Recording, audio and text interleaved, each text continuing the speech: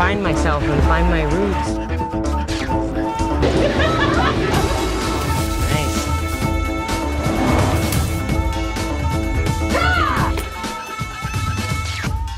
Oh, caught in a bad romance. Hey, we need to take it on the road. Take it down the road. She was born in the outskirts of Seoul to an American GI and a young Korean woman. He was born in Alsace, France, land of pork and cabbage. She was put up for adoption at 3 and then lovingly raised in Virginia by her new family. He was 16 when he began his apprenticeship. She found her birth mother when she was 19. He came to America and became one of the world's greatest chefs. They fell in love and married over a decade ago. Now, Jean-Georges and Marja return to her birthplace to chronicle the tastes and traditions of Korea. These are the Kimchi Chronicles.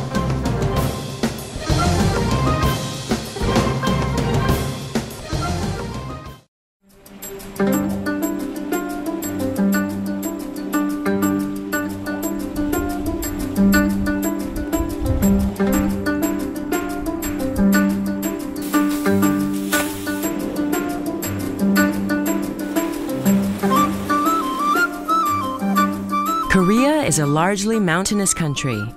Throughout history, any stretch of flat land was dedicated to growing the most valued of crops, rice. Rice is the bread and butter of the Korean table. It's not merely a staple, it's the staple. Rice is often simply steamed. It gets stir-fried with kimchi and becomes crispy at the bottom of hot stone pots. It's eaten in things and alongside everything. It's the anchor in the canvas of every Korean meal. The most noted places for rice are Icheon, just an hour southeast of Seoul, and Kimjae in the southwest of Korea, a long, long way from Busan. But that's where we started our rice adventure. Busan, Korea's second largest city and the world's 5th largest port, is at the southeastern corner of the peninsula. It's a booming, prosperous commercial city that's expanding rapidly. But Busan also boasts some of the best beaches in Korea. One sunny 75-degree December day, I met up with my friend, the wonderful actress Heather Graham. I was born in Ujeongbu, and I was born to my mother, who was single, 19. She had me, and my father was a serviceman, and then I was adopted to the States at 3, and grew up in Northern Virginia, right outside of D.C. Went to college, and I just decided, at 19, ironically, same age as my mom giving me up, or having me, my mother having me, I decided I wanted to find myself and find my roots. And a few months later, after some research, I was able to find her in New York. She must have been blown away, huh? Yeah, she was. Up. And it's funny because when I was growing up, I had memories of her, but it was only from like a 3-year-old's height perspective. So I remembered her physically there, but I could never remember her face. And then when I flew to New York to see her, there was just this wall of people, and I just saw her face, and I just knew it was her. Like, we just knew each other instantly. She looks like you? She does. So my mom whisked me to her house in New York, in Brooklyn. Wow. She proceeded to stuff my face with Korean food, because that's what Koreans do, if you haven't noticed already. And then she poured me a bath, and she came in and started scrubbing me, which is very odd because, I think in America, after you're 6 or whatever, you take your own bath. But anyway, she was scrubbing me for 2 purposes. One, that's what Korean mothers do. And 2, she was looking for a birthmark on my leg. To see if you're being... To make sure it was me, And she saw it, and it just... That's so interesting, huh? So I've spent 16 years of my life rediscovering my culture, and all my family's here on my mother's side, and I've just got this amazing... Are you close with them? Very. Yeah, it's like I miss them the first half of my life, but I get them the second half. So amazing. Which I think is even better and more special. Heather and I could have happily spent our day at the beach, but we had an appointment to keep. On the outskirts of Busan is the CJ Factory No. 2, where they mill and refine the rice. They told us to suit up, and we followed suit. My go-to Korean food guru, Diana, showed us a drill, and we fell in step. Looking like the Three Musketeers, or maybe the Three Stooges, we watched the 3 stages of rice milling, taking it from unprocessed brown rice to a husked yellow version, and then finally refined white rice. Koreans prefer a short-grained, slightly sticky rice, which happens to translate to a great instant rice. Rice fresh off the line is mighty good, but we were about to take a big step up in the rice world. At Kagam Market, while groups of female vendors took their lunch breaks, we found our way to Saimdang Dak, known for making some of the freshest, most delicious dak in town. Dak means rice cakes made of ground, then pounded and steamed rice. Dak can be sweetened and served as dessert or stir-fried with kimchi for the most savory of dishes. To make dak, first Min Suk-yoon takes rice that's been soaked in salted water for 3 hours before being drained and then ground into a powder. Not a lot of water is added to dampen the powder. This loose dough gets packed into wooden molds and then is steamed for just 10 minutes. Wow, it's beautiful. So this is the already steamed. Right, look at that. Can you smell it? This is what chefs do. So now it's going to get extruded through this machine, almost like pasta. Right. And before, traditionally we had to pound it. Oh my God. For a long time. God, you see how he's taking the... I have never seen this before. This is so cool. Oh, he's going to put it back through again? Yeah, Why does so he do that? Because to make it very sticky and okay, I got add it. the tension. Wow. So there it comes. 오, 맛있겠네. It looks really good. 좀 드릴까? 네, 좀 주세요. 조금 잘라서 주세요. 맛있어요. 너무 맛있어요. 맛있어요. 맛있어요. Wow, and it's so warm. It's good. 맛있어. It's like an addictive. It's the first time I'm having it actually fresh off the... I think kids would really like this, right? They do. My daughter loves it. It's fun. We eat it especially on New Year's Day. Right. So you're not really aging a year if you haven't had this stuff, right? So Say what?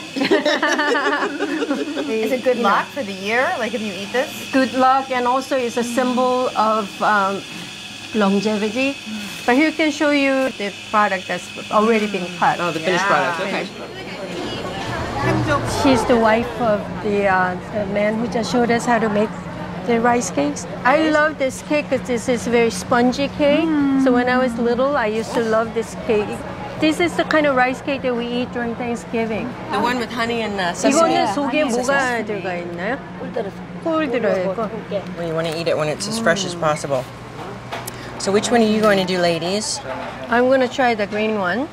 I'm trying pink. Ooh, watch out. 맛있어. It's kind of nutty inside. We had 3 different, wow. That's good. You like it? I told you this is my favorite one. I like how they're keeping it warm. It keeps it soft. 맛있습니다. 감사합니다. Yeah. Getting warm. Isn't it good? Fresh dak is hard to beat, but we were about to take yet another step up in rice cookery. Dongnae Halme Pajeon is Busan's oldest and one of its most famous restaurants. It's always been run by women, and for the past 15 years, Jung-hee Kim has overseen the restaurant that her great-great-grandmother-in-law began. We were there for the dish that made the restaurant famous, Dongnae Pajeon. Pajeon are the popular Korean scallion and seafood pancakes.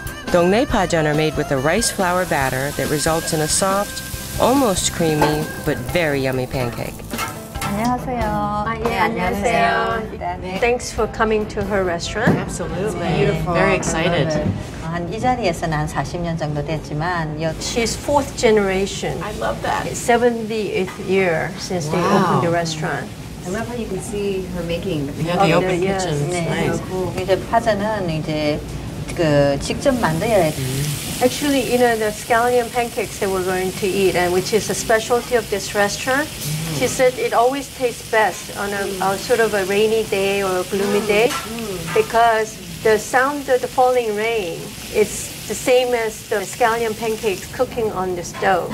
So you can hear the sizzle. So when it rains, most Koreans think about eating scallion pancakes. Their scallion pancakes are very particularly special because they use very thick steel pan. The way they cook it is almost like playing the accordion. You know, they spread out the scallions and then they pull it all together and add a lot of different seafood to it. So it's very important that they cook it once they get the orders. 너무나 맛있어 보이네요. 네, 감사합니다. Wow, that looks really pretty. 파전입니다. So beautiful looking. Inside the pajan, obviously the scallion, there's clams, there's shrimp. Wow. This soft part is the sweet rice powder mixed with regular rice, and then there's egg. At the last minute. So it's really soft. Here they use a lot more sweet rice powder, so it makes it really soft. So delicious and fresh. The colors and Yeah, it's gorgeous. Is pajan typically served with makgeolli? Makgeolli was the kind of drink that a lot of the commoners usually drank or farmers drank after working in the fields. And pajan is very simple and fulfilling. Right. Take probably scallions from the field and add, you know, whatever egg to it. Peasant food, I always find, is the absolute best food in any country. because it's simple. It's like Simple. I mean, that's what you want to eat, you know? All right, peasants. Yeah. Let's have a makgeolli toast. 감사합니다. Diana, you get an A+ for your food tour. Thank you. Come back. 감사합니다.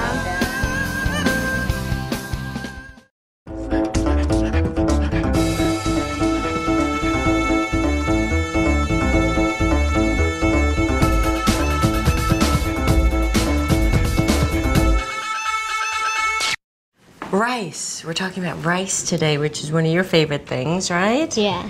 What are we making today? Kimbap.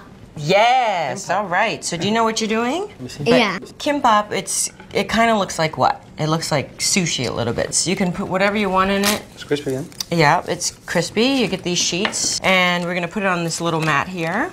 Chloe, why don't you take a little bit of rice and spread it? Like this? Yes, perfect.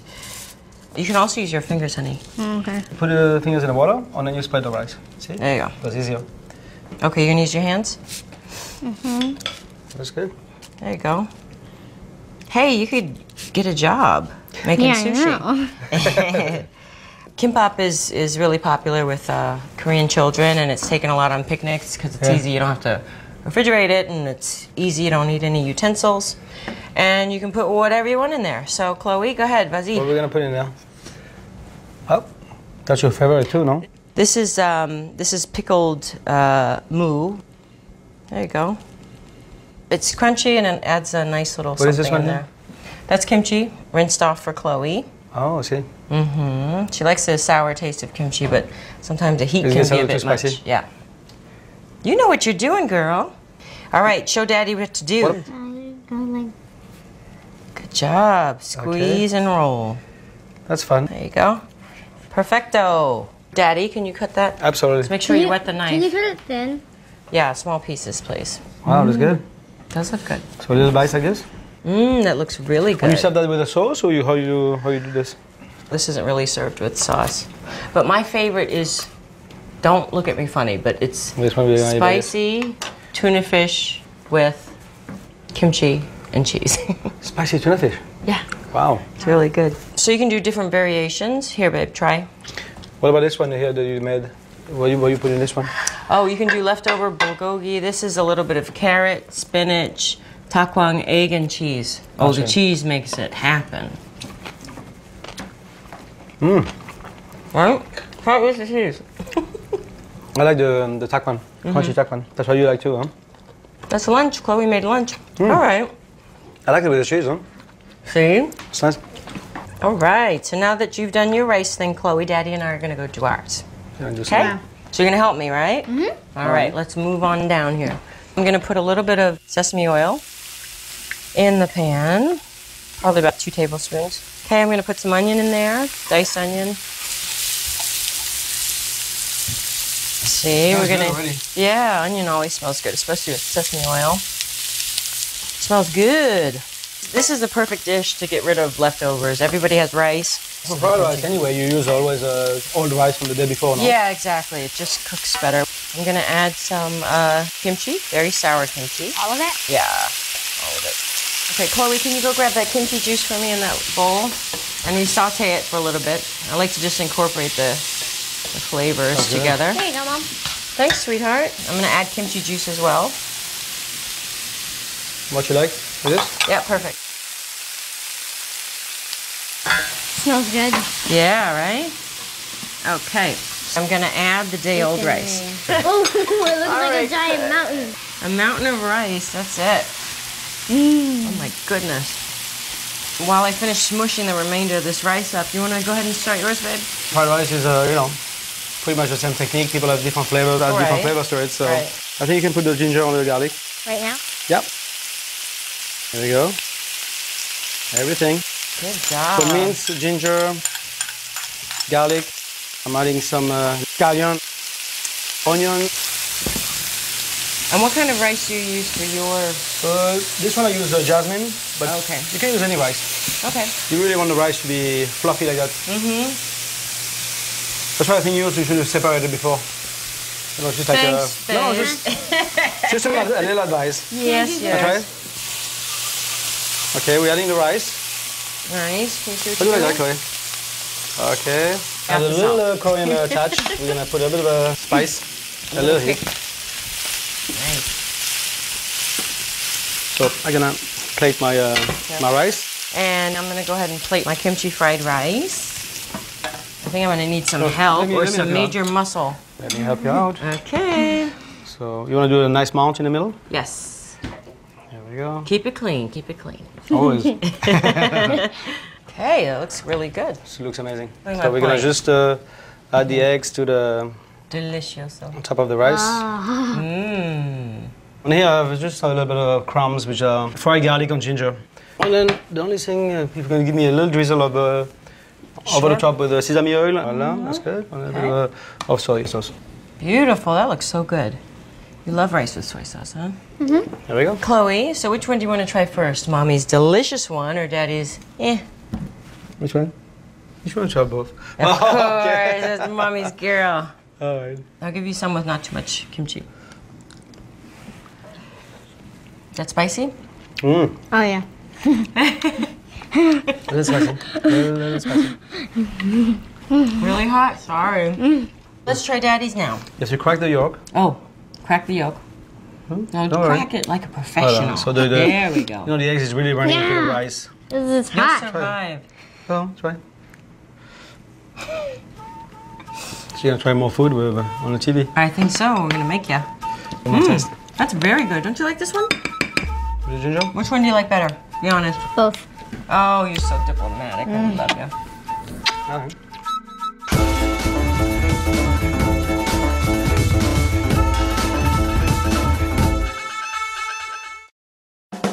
The distance from Busan to Seoul is 450 kilometers. But on the KTX, the country's high-speed train that speeds along at a brisk 180 miles per hour, the trip takes just 2 hours and change. Even though Heather and I both said we weren't hungry, the best part about the train ride was eating the doshirak box, a tray divided into separate compartments. The doshirak box offers a terrific, healthy variety of neatly packed food. It's called doshirak? Yes. Am I pronouncing that right? You're very good. You can also get dried squid on here and peeled chestnuts, banana milk, which is one of my favorite things. It's a lot of taste. It is. We've got every food group on this tray. I feel like I'm actually eating a healthy meal as opposed to being on the train and ordering sandwiches. Just like a hamburger. Hot dogs. I'm starting to really enjoy kimchi. Oh, I'm so glad to hear that. And you know, there are like 200 different kinds of kimchi, and not all of them are spicy, which is nice. I think food always tastes better at 180 miles an hour, don't you? Yes. The shortest way to travel is with a friend and food. It's so true. And kimchi. Yeah. Seoul has thousands and thousands of places to eat, and just about all of them serve rice. Above all is bibimbap, the iconic Korean dish of rice with various toppings. Koreans and foreigners in the know adore bibimbap, and recently it's inspired a new restaurant chain that has given the classic dish a modern twist. Bibigo takes the customary components of bibimbap and combines them with the efficiency and convenience of fast food. I visited the Seoul location with Heather and Hee Young-no, the woman behind the Bibigo concept, and Anthony Hunt, the American chef who created the recipes. It's a completely personalized, healthy version of fast food, and an absolutely delicious eating experience. With Bibigo locations already in Korea and Los Angeles, Heather and I began petitioning for one to open in New York. I'm so excited to be here. I've heard about Bibigo, but I've never been, and you don't have one in New York, unfortunately. I think it would do great there. But it is coming soon. Okay, good. I want one by my house. I would That eat would be this good. all the time. I know you would. Yeah, because this is like a healthy fast food. What we're trying to do is adapt it more towards everybody's individual palate. That's why we're giving more sauces, more choices. Right. The regular rice, black rice, as you see here, barley. These are the bibimbap rice, which is more like a salad type of bibimbap. And then this is the actual bibimbap. Traditionally, you do the hot sauce, which is gochujang, to really give it a little bit of kick. I want to make a really good, healthy fast food. People, they want to have a choice. It's more healthy. And not everybody eats same. Right. So that's why I developed the sauces. We can pick all the vegetable. Oh, the sauces are amazing. I love sesame oil. Anything with sesame Oh yeah, oil. it's good for you. And the crunchy bits of the rice as it gets kind of like cooked on the bottom of this bowl. These bowls are so special, especially to this particular dosa bibimbap. When you put the rice in this bowl, it gets a nice crust on the bottom, and it's a little bit sticky.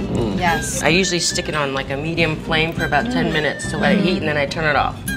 This retains heat for a long time. Things taste different when you make it in this pot. We put in a little bit of sesame oil down at the bottom because it keeps it The sesame oil gives it the taste. Right, and it gives it that little bit of, and it also helps with that little bit of crunch. So yeah, and it helps flavor that, so it's really good. And then you never ever wash this with soap. Nope. Really? How do you wash it? Well, my mom puts it back on the fire if there's anything stuck on it and just boil water in there. If you need to scrub it at all, take like wooden bamboo. Never like with a steel sponge or anything like that, because it literally absorbs all of the flavors. So if you put soap in there, it absorbs it. When you heat it up and you put some tastes like soap. you just gotta get rid of it. When you come to eat here, do you always get to sit with the winner of Korean American Idol? Because if that's the case, I'm coming. I think a lot of girls would come too, right? Absolutely. Now, you live in Korea, obviously, now. Yeah. Yes? Right.